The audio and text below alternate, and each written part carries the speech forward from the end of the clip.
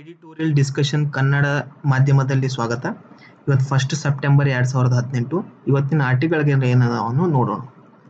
ಫಸ್ಟಿಗೆ ಆರ್ಟಿಕಲ್ ಏನೈತಪ್ಪ ಅಂತಂದ್ರೆ ಸೆಡೇಷನ್ ಮೇಲೆ ಒಂದು ಡಿಬೇಟ್ ಐತಿ. ಸೆಡೇಷನ್ ಅಂದ್ರೆ ರಾಜದ್ರೋಹದ ಮೇಲೆ ಡಿಬೇಟನ್ನ ಇಲ್ಲಿ ಫಸ್ಟಿಗೆ ಒಂದು ಆರ್ಟಿಕಲ್ ಐತಿ. ಓಕೆ, ಇಲ್ಲಿ ಏನು ಕೊಟ್ಟರು ಅನ್ನೋದು ನಾವು ನೋಡೋಣ. ಪ್ರತಿಯೊಬ್ಬ ರೂಲರ್ ತನ್ನ ವಿರುದ್ಧ ಏನಾದರೂ ಕ್ರಿಟಿಸಿಸಮ್ ಆಗಿತ್ತಪ್ಪ ಅಂತಂದ್ರೆ ಆ ಕ್ರಿಟಿಸಿಸಮನ್ನ ಅಸಮಾಧಾನ ಇಲ್ಲಪ್ಪ ಅಂತಂದ್ರೆ ವಿಶ್ವಾಸದ್ರೋಹ ಅಂತ ಕನ್ಸಿಡರ್ ಮಾಡ್ತಾನೆ. ಇದು ಒಂದೇ ರೀಸನ್ಗೋಸ್ಕರ ಸೆಕ್ಷನ್ 124 ಸೆಕ್ಷನ್ 124A ಏನೈತಿ ಅಂದ್ರೆ ಸೆಕ್ಷನ್ 124A ಸೆಡೇಷನ್ ರಿಲೇಟೆಡ್ ಐತಿ. ಅದು ಇನ್ನು ಇಂಡಿಯನ್ ಪೀನಲ್ ಕೋಡ್ನಾಗ ಇವತ್ತಿಗೂ ಕೂಡ ಐತಿ. ಓಕೆ, ಇದು ಯಾರು ತಂದಿದ್ರಪ್ಪ ಅಂತಂದ್ರೆ ಬ್ರಿಟಿಷರು ತಂದಿದ್ರು. ಇವತ್ತಿಗೂ ಕೂಡ ಏನಪ್ಪಾ ಅಂತಂದ್ರೆ ನಮ್ಮ ಲಾ ಬುಕ್ ಅಲ್ಲಿ ಸೆಕ್ಷನ್ 124A ಐತಿ. ಎದಕ್ಕೈತಿ ಅನ್ನೋದು ಇಲ್ಲಿ ಕೊಟ್ಟರ. ಓಕೆ, ಈ ಸೆಕ್ಷನ್ 124A ಏನೈತಿ ಇದ್ರದ್ದು ಮಿಸ್ಯೂಸ್ ಏನೈತಿ ಬಹಳ ವರ್ಷಗಳಿಂದ ಆಗ್ತಾ ಬಂದದು.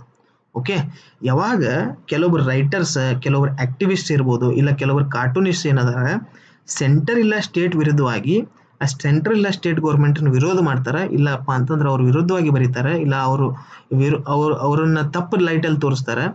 ಆ ಟೈಮ್ನಾಗ ಏನೈತಿ ಸೆಂಟ್ರಲ್ ಇಲ್ಲ ಸ್ಟೇಟ್ ಈ ಆಕ್ಟಿವಿಸ್ಟ್ಗಳ ಮೇಲೆ, ಈ ರೈಟರ್ಸ್ಗಳ ಮೇಲೆ, ಈ ಕಾರ್ಟೂನಿಸ್ಟ್ಗಳ ಮೇಲೆ ಏನಪ್ಪಾ ಅಂತಂದ್ರೆ ಸೆಕ್ಷನ್ 124A ಹಾಕ್ತಾರೆ. ಈ ಸೆಕ್ಷನ್ 124A ಹಾಕ್ತಾರೆ. ಈ ಟೈಮ್ನಾಗ ಏನು ತಿಳಿತೈತಪ್ಪ ಅಂತಂದ್ರೆ ಈ ಸೆಕ್ಷನ್ 124A ಮಿಸ್ಯೂಸ್ ಮಾಡತ್ತಾರೆ. ಈ ಸೆಂಟ್ರಲ್ ಗೌರ್ಮೆಂಟ್ ಮತ್ತು ಸ್ಟೇಟ್ ಗೌರ್ಮೆಂಟ್ ಎಲ್ಲ, ಸೆಂಟ್ರಲ್ ಮತ್ತು ಸ್ಟೇಟ್ ಏನೈತಿ ಅವು ಏನಪ್ಪಾ ಅಂತಂದ್ರೆ ತಪ್ಪು ದಾರಿಯಲ್ಲಿ, ತಪ್ಪು ಲೈಟಲ್ಲಿ ಅದಾವ ಅಂತ ಹೇಳಿ ನಮಗೆ ಎದ್ದು ಕಾಣ್ತದೆ. ಓಕೆ, ಸೆಕ್ಷನ್ 124A ಬ್ರಿಟಿಷರು ನಮ್ಮ ದೇಶದಲ್ಲಿ ಎದಕ್ಕೆ ತಂದಿದ್ದಾರೆ ಅನ್ನೋದು ನಾವು ಫಸ್ಟ್ ನೋಡೋಣ. ಬ್ರಿಟಿಷರು ನಮ್ಮನ್ನ ರೂಲ್ ಮಾಡಕ್ ಬಂದಿದ್ರು. ರೂಲ್ ಮಾಡಕ್ ಬಂದಿದ್ರು. ಆದ್ರೆ ನಾವು ಯಾವಾಗ ಸ್ವಾತಂತ್ರ್ಯ ಚಳವಳಿ ಚಾಲೂ ಮಾಡಿದ್ವಿ ಅವ್ರ ರೂಲನ್ನು ಸಸ್ಟೈನ್ ಮಾಡ್ಲಿಕ್ಕೆ ಆಗಿಲ್ಲ. ಸೊ ಸ್ವಾತಂತ್ರ್ಯ ಚಳವಳಿಯನ್ನ ಹೊಡೆದು ಹಾಕ್ಲಿಕ್ಕೆ, ಅದನ್ನ ಸಪ್ರೆಸ್ ಮಾಡ್ಲಿಕ್ಕೆ ಏನಪ್ಪಾ ಅಂತಂದ್ರೆ ಬ್ರಿಟಿಷರು ಸೆಕ್ಷನ್ 124A ತಂದಿದ್ರು. ಆದ್ರೆ ಇಂಡಿಪೆಂಡೆನ್ಸ್ ಸಿಕ್ಕ ನಂತರನು ಸೆಕ್ಷನ್ 124A ನಮ್ಮ ಲಾ ಬುಕ್ ನಲ್ಲಿ ಅದಾವಪ್ಪ ಅಂತಂದ್ರೆ ಇದೊಂದು ಏನಪ್ಪಾ ಅಂದ್ರೆ ಆಶ್ಚರ್ಯಜನಕವಾದ ಒಂದು ಸಂಗತಿ ಅಂತ ನಾವು ಇಲ್ಲಿ ತಿಳ್ಕೊಬೇಕು. ಓಕೆ, ಬಹಳಷ್ಟು ಜನರೇಷನ್ ಇಂದ ಬಹಳಷ್ಟು ಅಟೆಂಪ್ಟ್ಗಳಾಗ್ಯಾವ. ಅಟೆಂಪ್ಟ್ ಎದಕ್ಕಾಗ್ಯಾವಪ್ಪ ಅಂತಂದ್ರೆ ಈ ಸೆಕ್ಷನ್ 124A ಏನೈತಿ ಇದನ್ನೇನೈತಿ ಅಮೆಂಡ್ ಮಾಡ್ರಿ, ಇದನ್ನ ರೀಕನ್ಸಿಡರ್ ಮಾಡ್ರಿ, ಇದನ್ನೇನಪ್ಪ ಅಂದ್ರೆ ತಿದ್ದುಪಡಿ ಮಾಡ್ರಿ, ಇಲ್ಲಂತಂದ್ರೆ ಈ ಸೆಕ್ಷನ್ 128A ಏನೈತಿ ಒಂದು ತೆಗೆದು ಹಾಕ್ರಿ ಅಂತ ಹೇಳಿ ಬಹಳಷ್ಟು ಜನರೇಷನ್ ಇಂದ ಬಹಳಷ್ಟು ಅಟೆಂಪ್ಟ್ಗಳಾಗತ್ತವ. ಆದ್ರೂ ಕೂಡ ಏನೈತಿ ಈ ಸೆಕ್ಷನ್ 124A ಏನೈತಿ ಧೈರ್ಯಶಾಲಿಯಾಗಿ ನಮ್ಮ ಸ್ಟ್ಯಾಟ್ಯೂಟ್ ಬುಕ್ ಅಲ್ಲಿ ಅಂದ್ರೆ ನಮ್ಮ ಲಾ ಬುಕ್ ಅಲ್ಲಿ ಇವತ್ತು ಕೂಡ ಏನೈತಿ ಕಂಟಿನ್ಯೂ ಆಗತೈತಿ. ಲಾಸ್ಟ್ 50 ವರ್ಷ ಒಳಗೆ ಲಾ ಕಮಿಷನ್ ಏನೈತಿ 3 ಸತಿ ಈ ಸೆಕ್ಷನ್ 124A ಮೇಲೆ ಅದರದ್ದು ಏನಪ್ಪಾ ಅಂತಂದ್ರೆ ಕೆಲವೊಂದು ಅದರದ್ದು ಕೆಲವೊಂದು ಏನಪ್ಪಾ ಅದ್ರ ಮೇಲೆ ಕೆಲವೊಂದು ಅದರ ವ್ಯೂಸ್ ಅನ್ನು ಇಟ್ಟೈತಿ. ಓಕೆ, ಈಗೇನೈತಿ ಹೊಳ್ಳಿ ಲಾ ಕಮಿಷನ್ ಇದ್ರ ಮೇಲೆ ಅದನ್ನ ವ್ಯೂಸ್ ಇಡ್ಲಿಕ್ಕೆ ಹೋಗತ್ತದ. ಸೊ ಈ ವ್ಯೂಸ್ ಏನ್ ಇಡ್ತೈತಿ ಅದ್ರೊಳಗೆ ಏನೇನು ಇರ್ಬೇಕಪ್ಪ ಅಂತಂದ್ರೆ ಈ ಸೆಕ್ಷನ್ 124A ಏನೈತಿ ಅದರ ಮೇಲೆ ಥರೋವಾಗಿ ರೀಕನ್ಸಿಡರೇಷನ್ ಮಾಡಬೇಕು. ಅದಲ್ಲದೆ ಈ ಸೆಕ್ಷನ್ 124A ಒಳಗೆ ವೇರಿಯಸ್ ಇಶ್ಯೂಸ್ ಏನೇನು ಅದಾವ ಆ ವೇರಿಯಸ್ ಇಶ್ಯೂಸ್ ಅನ್ನ ಪ್ರೆಸೆಂಟ್ ಮಾಡಬೇಕು. ಈ ಪ್ರೆಸೆಂಟ್ ಯಾರ ಮುಂದೆ ಮಾಡಬೇಕಪ್ಪ ಅಂತಂದ್ರೆ ಪಬ್ಲಿಕ್ ಮುಂದೆ ಮಾಡಬೇಕು. ಅದಾದ್ಮೇಲೆ ಒಂದು ನ್ಯಾಷನಲ್ ಡಿಬೇಟ್ ಆಗಬೇಕು. ಈ ನ್ಯಾಷನಲ್ ಡಿಬೇಟ್ ಅಲ್ಲಿ ಏನೇನು ಪಾಸಿಟಿವ್ಸ್ ಏನೇನು ನೆಗೆಟಿವ್ಸ್ ಬರ್ತಾವ ಅದನ್ನ ಯೂಸ್ ಮಾಡಿ ಏನಪ್ಪಾ ಅಂತಂದ್ರೆ ಲಾ ಕಮಿಷನ್ ರೆಕಮೆಂಡೇಶನ್ಸ್ ಕೊಡೋದು ಒಳ್ಳೇದು ಅನ್ನೋದು ಇಲ್ಲಿ ರೈಟರ್ ಬರಲಿಕ್ಕತ್ತಾರ. ಓಕೆ, ನಾವು ಇಷ್ಟೆಲ್ಲ ಆದ್ರೂ ಕೂಡ ಒಂದು ಪ್ರಶ್ನೆ ಏನ್ ನಮ್ಗೆ ಕಾಡ್ಲಿಕ್ಕತ್ತದ ಇವತ್ತಿಗೆ ಅಂತಂದ್ರೆ ಯಾವ ಬ್ರಿಟಿಷರು ನಮ್ಮ ಸ್ವಾತಂತ್ರ್ಯ ಹೋರಾಟವನ್ನ ಬಡ್ದು ಹಾಕ್ಲಿಕ್ಕೆ, ಅದನ್ನ ಸಪ್ರೆಸ್ ಮಾಡ್ಲಿಕ್ಕೆ ಸೆಕ್ಷನ್ 124A ಅಂತಂತು, ಅದೇ ಬ್ರಿಟಿಷ್ ತಮ್ಮ ದೇಶದಲ್ಲಿ ಈ ಸೆಕ್ಷನ್ ಅನ್ನ 10 ವರ್ಷಗಳ ಹಿಂದೆ ಏನಪ್ಪಾ ಅಂತಂದ್ರೆ ತೆಗೆದುಹಾಕ್ಯದ. ಸೊ ಈ ರೀತಿಯಾಗಿ ಬ್ರಿಟಿಷರೇನು ನಮ್ಮನ್ನ ಸಪ್ರೆಸ್ ಮಾಡ್ಲಿಕ್ಕೆ ತಂದಿರುವಂತ ಲಾ ಅವ್ರ ದೇಶದಲ್ಲಿ ತೆಗೆದುಹಾಕ್ಯಾರ. ಯಾಕಪ್ಪ ಅಂದ್ರೆ ಅವ್ರ ಜನತೆಗೆ ಒಳ್ಳೇದಲ್ಲ ಅನ್ನೋದು ಅವ್ರಿಗೆ ಗೊತ್ತಾಗ್ಯದ. ಆದ್ರೂ ಕೂಡ ಇದು ನಮ್ಮ ದೇಶದಲ್ಲಿ ಇವತ್ತಿಗೂ ಕಂಟಿನ್ಯೂ ಆಗ್ಲಿತ್ತದಪ್ಪ ಅಂತಂದ್ರೆ ಇದೇನು ನಮಗೆ ಏನಪ್ಪಾ ಅಂತಂದ್ರೆ ಒಂದು ಕನ್ಫ್ಯೂಸ್ ಸ್ಟೇಟ್ನಾಗ ಏನ್ ನಮಗೆ ಇಡ್ತೈತಿ. ಸೊ ಇವತ್ತಿಗೇನಪ್ಪಾ ಅಂತಂದ್ರೆ ಇಲ್ಲಿ ನಾವು ಯಾಕೆ ವಿಚಾರ ಮಾಡ್ಬೇಕಾಗಿತ್ತಪ್ಪ ಅಂತಂದ್ರೆ ಅವಾಗ ಬ್ರಿಟಿಷರು ನಮ್ಮನ್ನು ರೂಲ್ ಮಾಡಕ್ ಬಂದಿದ್ರು. ಸೊ ಅವಾಗ ನಮ್ಮ ರೂಲ್ ಮಾಡಕ್ ಬಂದಿದ್ರು, ನಾವು ವಿರೋಧ ಮಾಡಿದಾಗ ಏನಪ್ಪಾ ಅಂತಂದ್ರೆ ಅವ್ರ ರೂಲನ್ನು ಉಳಿಸ್ಕೊಳ್ಳಿಕ್ಕೆ ಈ ರೀತಿಯಾದ ಸೆಕ್ಷನ್ಸ್ ಹಾಕ್ತಿದ್ರು. ಆದ್ರೆ ಇವತ್ತೇನ್ ಮಾಡ್ತೀವಿ ಅಂತಂದ್ರೆ ನಾವು ಜನತೆ ನಮ್ಮ ಪ್ರತಿನಿಧಿನ ಏನಪ್ಪಾ ಅಂತಂದ್ರೆ ನಮ್ಮನ್ನು ರೂಲ್ ಮಾಡ್ಲಿಕ್ಕೆ ನಾವು ಮ್ಯಾಲೆ ಕಳಿಸ್ತೀವಿ. ಸೊ ಆ ಗೌರ್ಮೆಂಟ್ ಅನ್ನ, ಆ ಪಾಲಿಸಿಯನ್ನ, ಆ ನೀತಿಗಳನ್ನ ಏನಪ್ಪಾ ಅಂತಂದ್ರೆ ವಿರೋಧ ಮಾಡೋದು ನಮ್ಮಿಂದ ನಾವು ಕಳಿಸಿರುವಂತ ರಿಪ್ರೆಸೆಂಟೇಟಿವ್ಸ್ ಕಳಿಸಿರುವಂತ ಗೌರ್ಮೆಂಟ್ ನ ವಿರೋಧ ಮಾಡೋದು ಏನಪ್ಪಾ ಅಂತಂದ್ರೆ ಅದು ಏನಪ್ಪಾ ಅಂತಂದ್ರೆ ದೇಶದ್ರೋಹ ಇಲ್ಲ ರಾಜದ್ರೋಹ ಆಗಿ ಕನ್ಸಿಡರ್ ಆಗಬಾರ್ದು ಅನ್ನೋದು ಇಲ್ಲಿ ನಾ ಹೇಳುವಂತ ಒಂದು ಸಂಗತಿ. ಸೊ ಬ್ರಿಟಿಷ್ ತೆಗೆದು ಹಾಕಿದ ಬ್ರಿಟಿಷ್ ಏನು ನಮ್ಮನ್ನು ರೂಲ್ ಮಾಡಕ್ ಬಂದಿದ್ರು ಅವರೇ ತೆಗೆದು ಹಾಕದಲ್ಲಿ ನಮ್ಮ ದೇಶದಲ್ಲಿ ಇರಬೇಕಾ ಅನ್ನೋದು ಒಂದು ಪ್ರಶ್ನೆ ಇಲ್ಲಿ ನಾವು ಕೇಳ್ಬೇಕು ನಮ್ಮನ್ನು ನಾವೇ.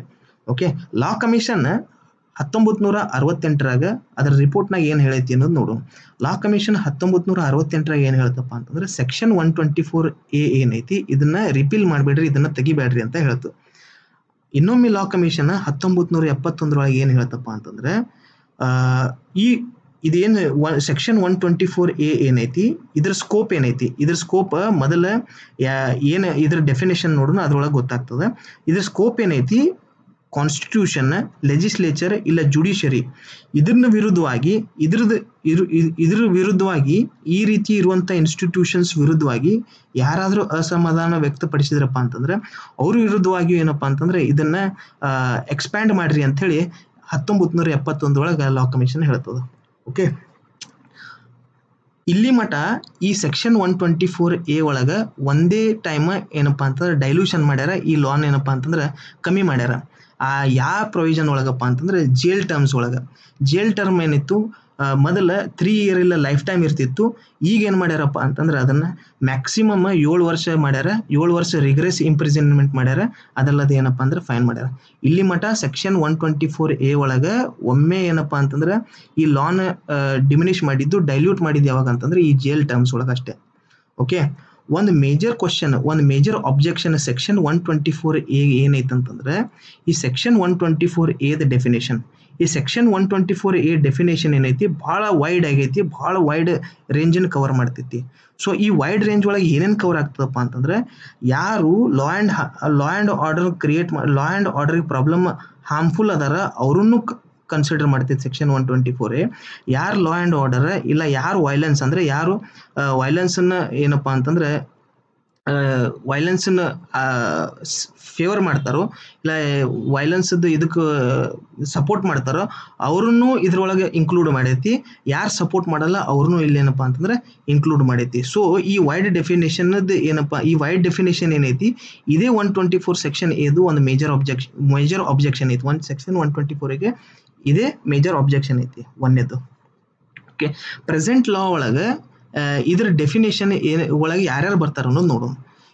ಇದ್ರ ಒಳಗೆ ಯಾರ್ಯಾರು ಬರ್ತಾರತ್ತಂದ್ರೆ ಯಾರ್ಯಾರು ಪಬ್ಲಿಕ್ ಆರ್ಡರನ್ನ ಥ್ರೆಟನ್ ಮಾಡ್ತಾರೆ, ಯಾರ್ಯಾರು ಪಬ್ಲಿಕ್ ಆರ್ಡರನ್ನ ಡಿಸ್ಟರ್ಬ್ ಮಾಡ್ತಾರೆ ಅವರು, ಅದಲ್ಲದೆ ಯಾರ್ಯಾರು ವೈಲೆನ್ಸನ್ನ ಏನಪ್ಪಾ ಅಂತಂದ್ರೆ ಸಪೋರ್ಟ್ ಮಾಡ್ತಾರೆ, ಯಾರ್ಯಾರು ವೈಲೆನ್ಸಿಗೆ ಮಾಡ್ರಿ ಅಂತೇಳಿ ಆಸ್ಪದ ಮಾಡಿಕೊಡ್ತಾರ ಅವ್ರನ್ನು ಏನಪ್ಪಾ ಅಂತಂದ್ರೆ ಇದರಲ್ಲಿ ಇನ್ಕ್ಲೂಡ್ ಮಾಡ್ಯಾರ ಸೆಕ್ಷನ್ 124A ಒಳಗೆ.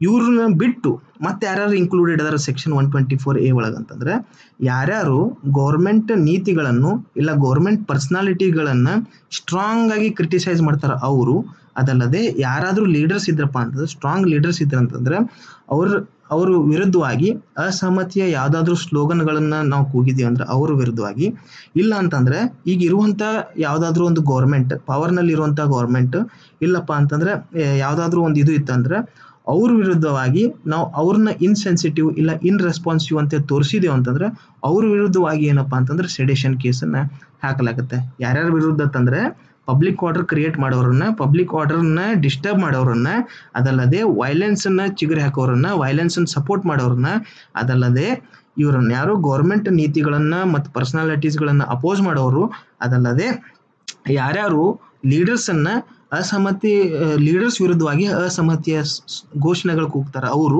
ಇಲ್ಲ ಅಂತಂದ್ರೆ ಇದ್ದಿರುವಂತ ರೆಜಿಮನ್ನ, ಇದ್ದಿರುವಂತ ಗವರ್ಮೆಂಟ್ ಅನ್ನ, ಇದ್ದಿರುವಂತ